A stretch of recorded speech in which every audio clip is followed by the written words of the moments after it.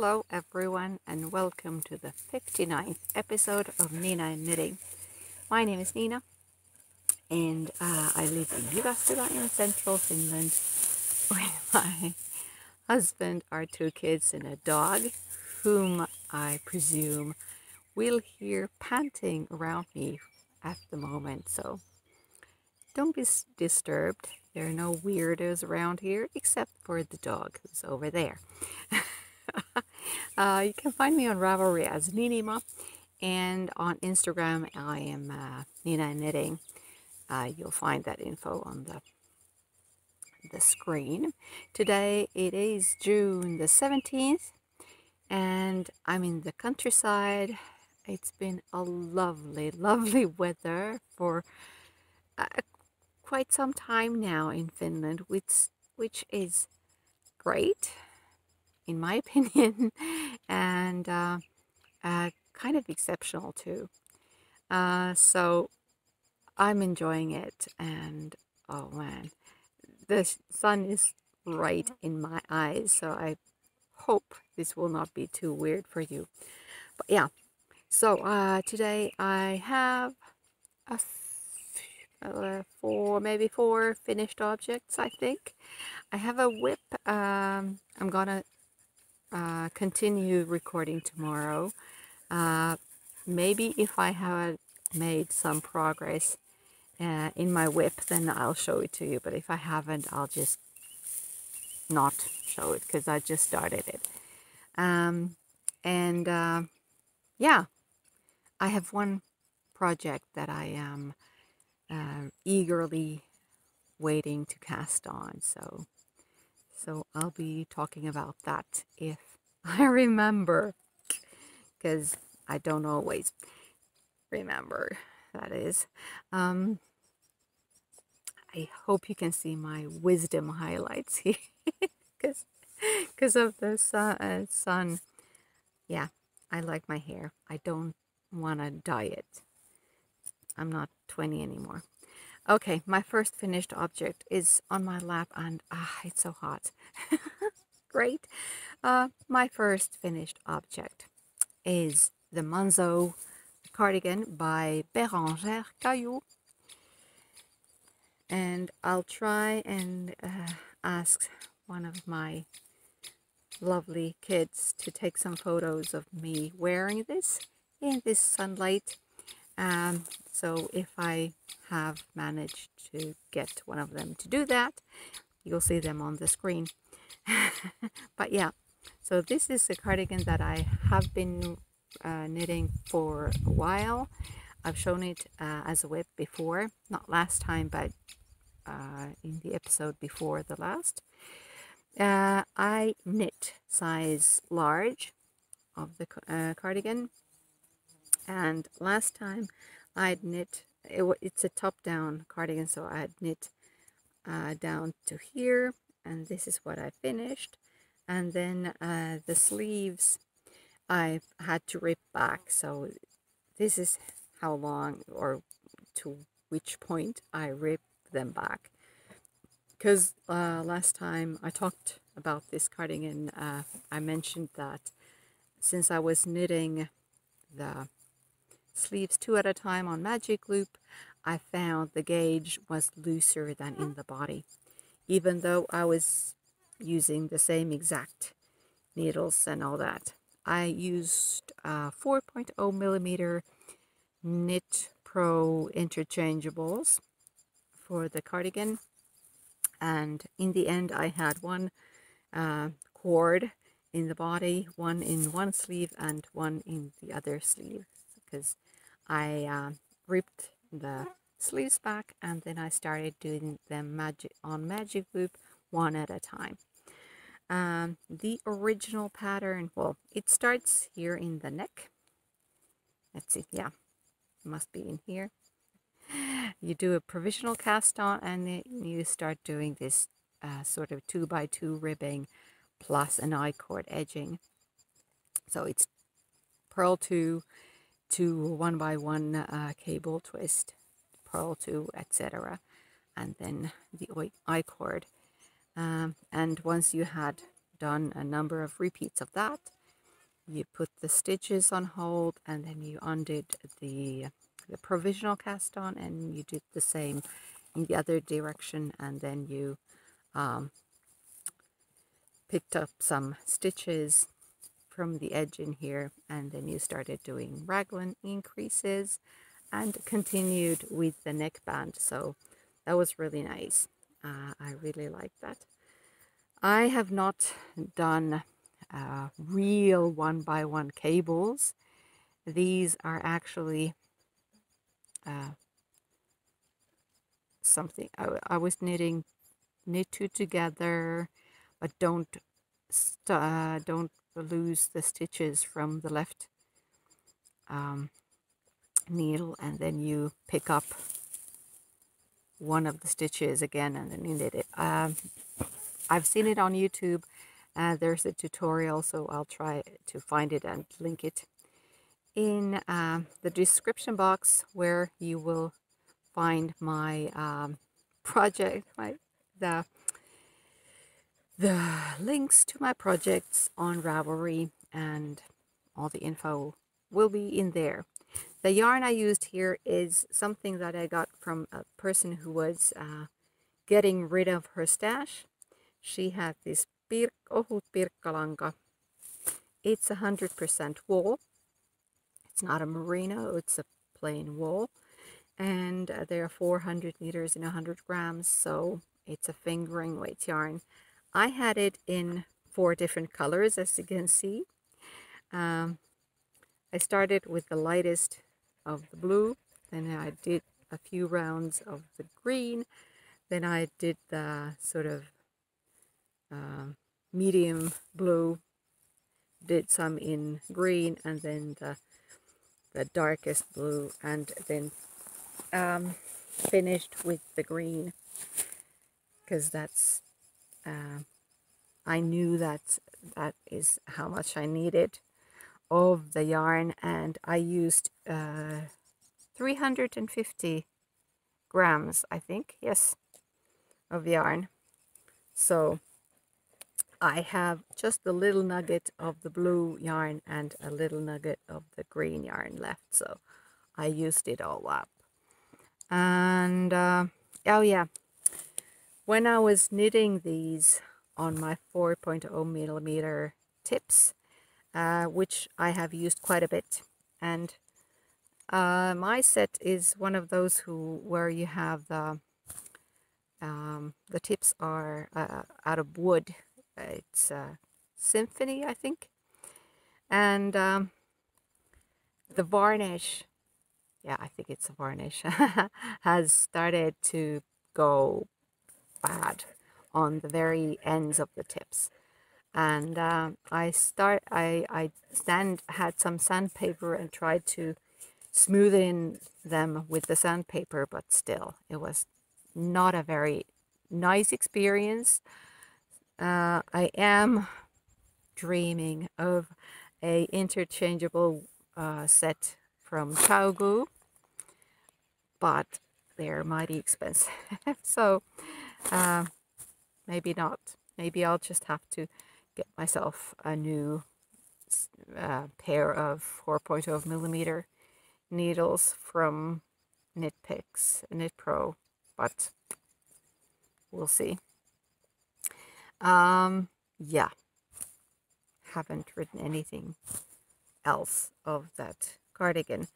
I really enjoyed knitting it, and it doesn't have any buttons, so it's one of those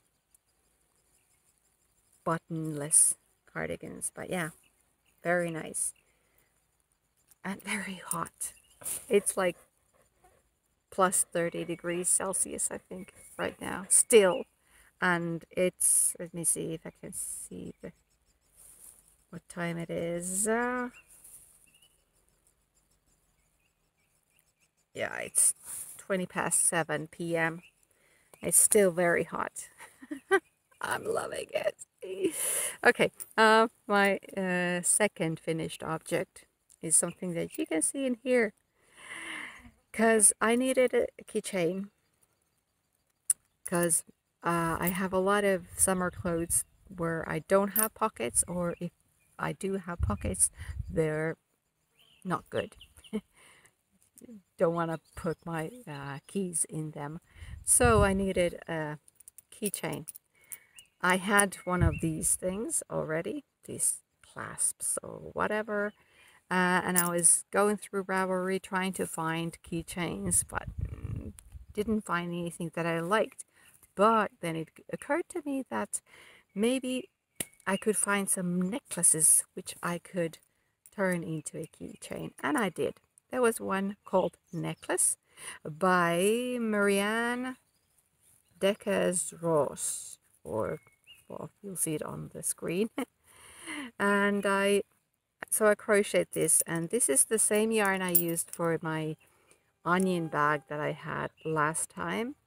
I have it in two different colors, and I used a 2.0 millimeter hook, and I made this necklace that I had turned into a keychain, and does the trick, and it's actually kind of pretty. So win-win. Just a little bit of something. And then my third finished object is something that has been on my needles and as a whip and as a UFO for a period of time. They are my woolen pants. Here they are. This is a pattern called Rhoda from Drops Design. It's a free pattern, as was the pattern for the necklace. Caillou, Bérangère Caillou's Monzo is a paid for pattern. I think it was like €5.50 or something. So not bad. It's available in English and French. This was in English and in Dutch, I think. And well, Drops designs are in multiple languages. I used the English version, but I didn't really do it like specifically as in the pattern. But yes, so Rhoda. I used my 4.0 millimeter, that's US size 6, Chowgo needles when I was knitting these. And the yarns I have here are all fingering weight yarns, and I was holding them double, so it's the equivalent of a DK yarn. And I use most scraps, more or less. Longer, smaller, and bigger quantities of scraps. And I was doing helix knitting or helical knitting all through the pants, except for the short rows. And I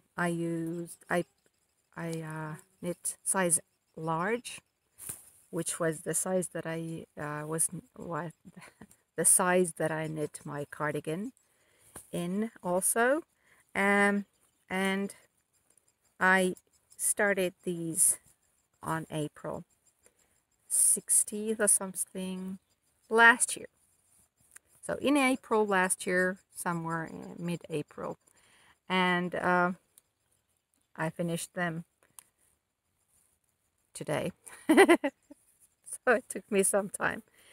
But yeah, so there's a 2x2, no, 2 by something ribbing, 2 by 4 maybe, ribbing here where you started. The pattern just tells you to do some ribbing for a number of centimeters. I knew that I would want to put in an elastic band in the waist or on the waist. So I did a provisional cast on, if my memory serves me right. And then I did some ribbing. I did some of it back and forth so that I would make an opening for the the elastic band, and then I joined it and did it in the round again until I had enough so that I could, you know, fit an elastic band here. And then I started following the pattern more or less. I did have to shorten this part, this hip, from the hips, because I found it was too long. So that's a modification I made. And then I was doing the legs 2 at a time on magic loop, which was kind of fiddly because I was trying them on every now and then, but I just wanted to make sure that I had that they were the same length and that I was doing the decreases in more or less the same places or on the same rows. If I had been smarter, I'm sorry, if I were smarter, if I had, let me take that, rephrase that one more time. If I had been smarter, because that's the correct way, I would have done the legs in ribbing too. That way, you know, they're closer to your thighs and your legs. But since I did them in stockinette, and there were some places where I could have done decreases more often, for example, around my knees, they're a little saggy, but doesn't matter. I don't think it's going to be a huge thing. And then another thing is that I could have done the decreases here on the outer side of the leg and not on the inside as I did. But, well, I just didn't think it through, I think. I've been eaten by mosquitoes all the time. Ah! Okay, so I'm gonna wrap this up and continue tomorrow. But yeah, this is how far I had gone last time I showed you these pants. And so after last time, I finished the legs, did some ribbing in the ankles, and just a normal bind off. And I have all sewn in the ends and everything. Since I was using fingering weight yarn holding them double, the way I was doing it is that I had one strand from the outside and one from the inside. And when I ran out of yarn, the last bit had a loop because it was, you know, I was holding it double.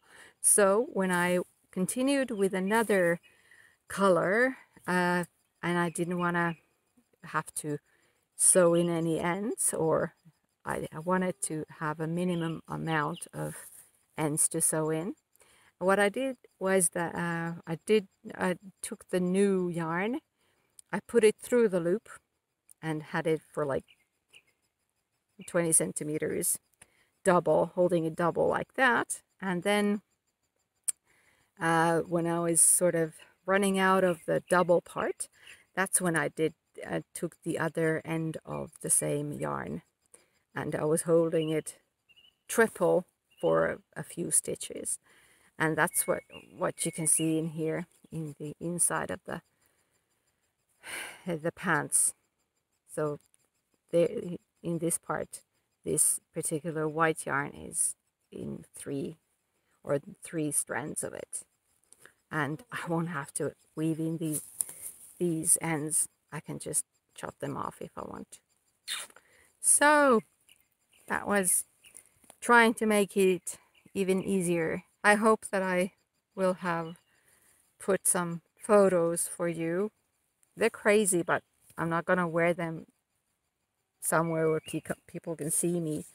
I'll be wearing them at home, and possibly under some other pants if it's very, very cold next winter. And of course, midsummer's just round the corner. It's next Friday, Midsummer Eve, and that's well, it's the longest day of the year.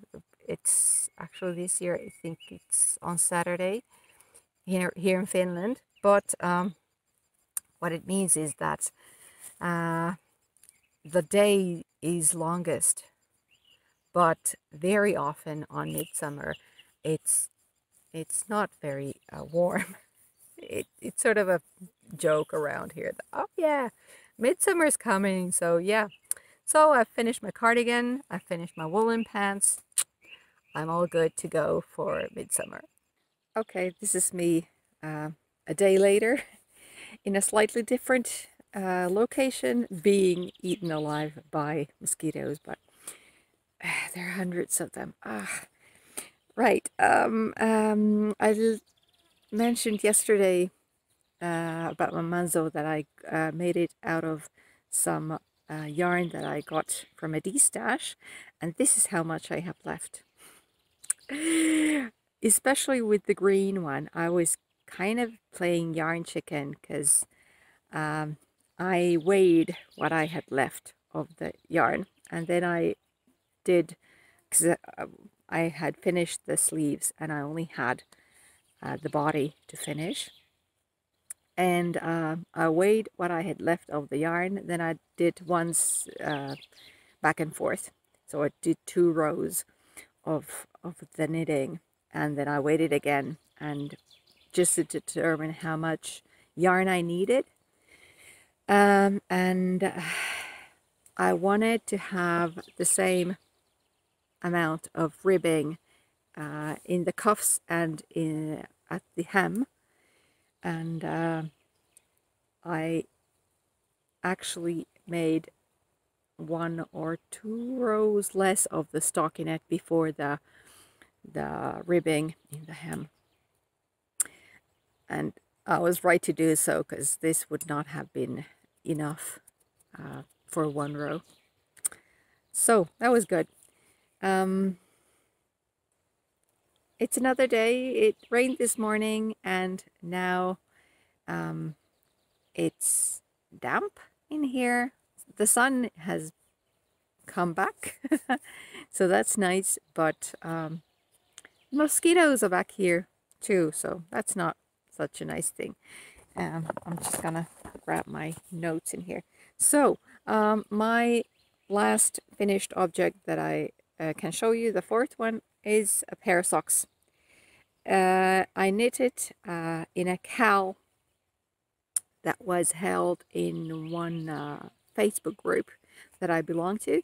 It's called Voihanvilosukka in Finnish, and it's for socks. And they had a summer sock cowl where they released a section of the chart each day. And this is what I got from that. I don't have my blockers in here, and I don't even have the plastic mannequin feet. So this is how I'm going to show them to you. This was a cuff down pattern, and it was designed for Novita Nalle yarn, which is a sports suite. 260, was it? I think, yeah. It's on the other page. Yeah, 260 meters by 100 grams. But I had a different yarn, and this is Novita Puro Batik, this yarn. And I had saved it for bed socks. That was my intention. And when I saw that this Facebook group has had a summer sock cowl coming up, I figured, oh yeah, I'm gonna use that Novita Puro Batik because it's the same weight, right? But of course I didn't check the weight of the yarn. I didn't check the meterage. I just assumed. After I had knit this with some 3.5 millimeter, that's US size 4 DPNs, I figured the yarn does feel quite thick, heavy for these needles, because I know that I use 3.5 millimeter for sports weight yarn, and this didn't feel like that. And no, it's not. It's the same weight as Novita Seitsemän Veljestä. It's 200 grams by 200 meters by 100 grams. So it's more of a DK weight yarn. And of course, since it only had 200 meters, I ran out. It's fine. This is 100% acrylic yarn, this Puro Batik. And like I said, I wanted to make some bed socks, and I knew that I didn't have or didn't need durable, like the kind of yarn that would be durable for wear and tear. But it's a nice yarn, and I do like the motif in here, or the patterning on the top of the foot.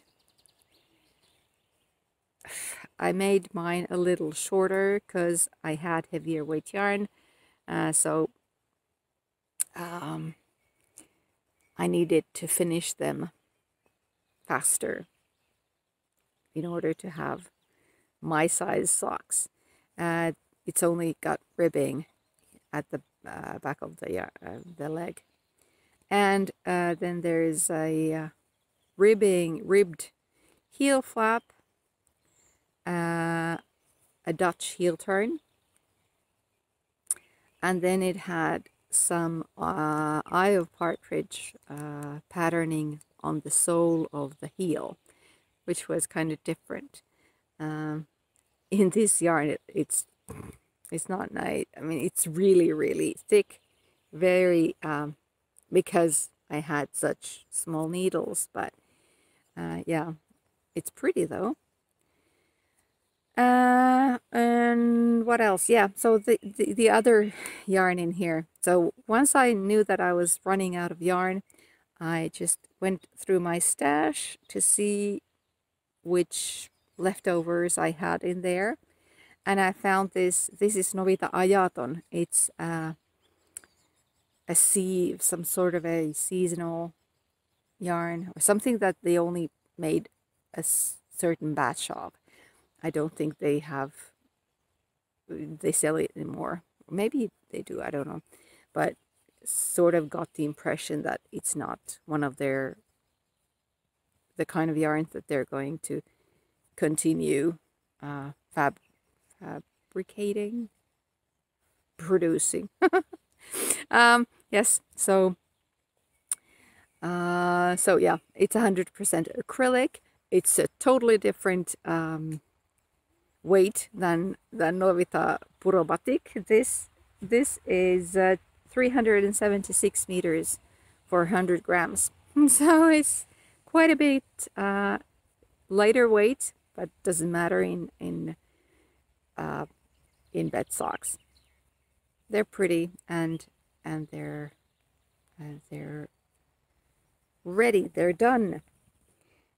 Let's see if I wrote down anything else.